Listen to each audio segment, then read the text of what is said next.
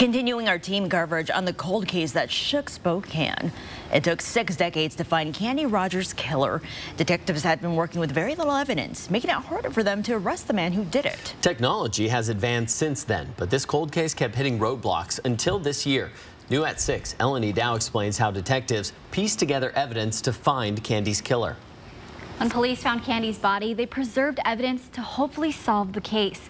A breakthrough happened in the early 2000s when forensic scientists found semen on Candy's clothes.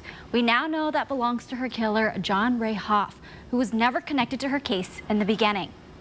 It took years of frustration, patience, and testing to name John Ray Hoff as Candy Rogers' killer.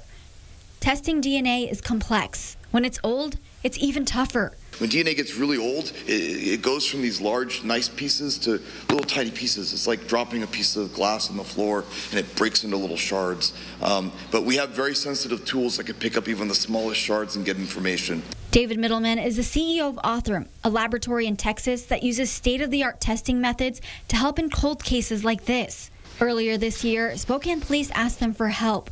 The lab tested Hoff's semen that was found nearly 2 decades ago and put it through a genealogy database. Results showed possible matches, 3 Hoff brothers.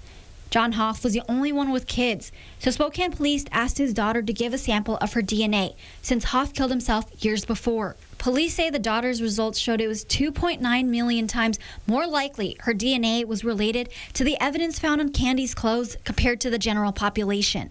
To be sure, police dug up and collected DNA samples from Hoff's body, and those results confirmed that he was the killer. When you get to these points at the end of these cases, it means a lot. You see family, you see people that have worked on cases for decades, you see folks that have the cases currently that work tirelessly to get them to the finish line, and to have a small piece in that was able to kind of bump these forward, it's very, you can take some satisfaction at night when you go to bed.